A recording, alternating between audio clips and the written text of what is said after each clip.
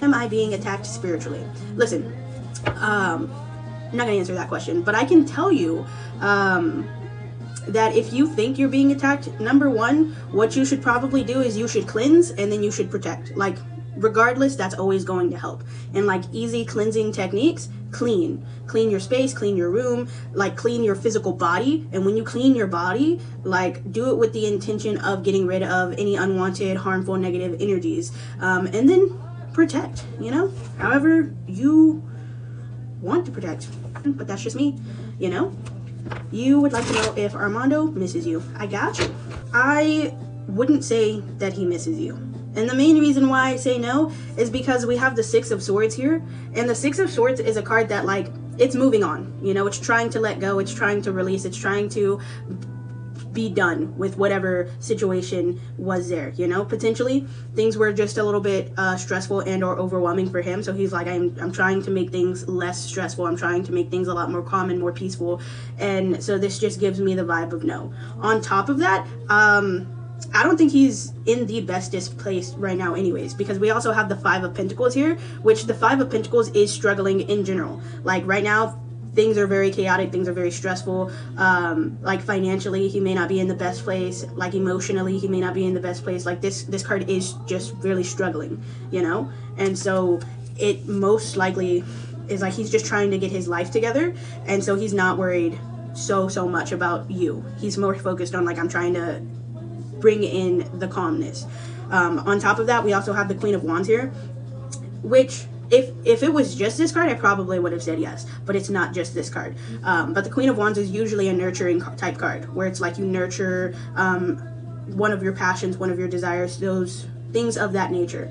But because of the other cards, it makes me feel like potentially this is more like career work related and not relationship related. You know, because if this was like, okay, he misses you, he wants to come back, he would have already made that known. He would have been like, okay, let me reach out, which makes me think this is like, I want to try and work on my career and my job type stuff. Does that make sense? But my short answer is no. That's my short answer. How you doing? How you feeling? Are you okay? What's going on here? The main reason why I'm like, how's it going? How you doing? Is because, like, number one, we have the Two of Pentacles in the reverse, which is a chaos card, which is like everything, everywhere, feeling very overwhelming. It's just like really hard to balance everything, you know? It feels like there's a lot happening all at once. And then on top of this, we also have the Seven of Wands here in the reverse, which is one of those cards where it feels like there are so many things happening, there are so many obstacles, there are so many like things getting in the way, and sometimes it feels like you can't get through it, you know? Sometimes it feels like I'm not strong enough to make it through this. But this card has the same meaning whether it's in the reverse or the upright, and that meaning is you are bigger than all of your problems. Like, you can make it through any of the difficulties because you're bigger than them, you know? That's really the meaning of this card. It's just in the reverse, it's harder to see that. Like, because there are so many, it's easier to just think, oh, I can't, you know, or it's too hard, or it's too complicated. But the meaning stays the same of you got this, you can do it. On top of that, we also have the Judgment in the reverse, which makes sense when we think about it, because the Judgment in the reverse says you have misjudged a situation, you've made some wrong assumptions. This card asks you to reevaluate things. And if we're sitting here thinking that we can't do things, that we can't defeat these obstacles, that it's just too hard or too much work, that's part of the wrong assumptions, you know? That's part of like the wrong judgments that we've made. That's why we need to reevaluate it, you know? While it may be a lot, we can still get through it.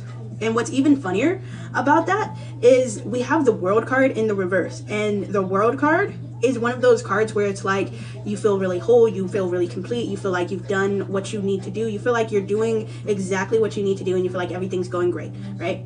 And so this card in the reverse says you can have all those things, you can be exactly where you need to be. The only thing that's stopping you is you. Like, this card says that the only thing that's getting in your way is yourself. And this card is like, okay, it's you not believing in you, it's you not putting in the work and the effort, it's you not really putting in the time and energy, and not really having that self-confidence that you need, you know?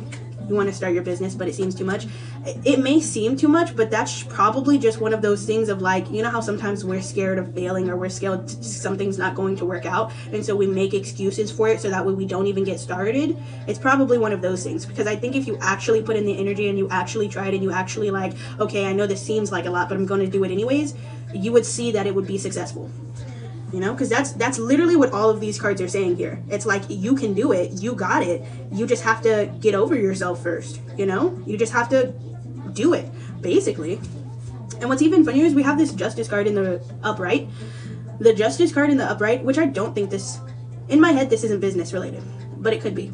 Because this card is about bringing in balance, bringing in fairness, and like feeling heard and understood, and just getting your point seen, you know? So a lot of times this card comes in when there's been a situation where where like someone did you dirty, almost. And it says that justice is going to be served, you know? And usually this goes in your favor, where it's like your point of view is going to be seen, your point of view is going to be heard, and it's going to go your way, you know? But regardless, this card brings in that balance, in that fairness, in that justice, in that situation. Does that make sense? Good night.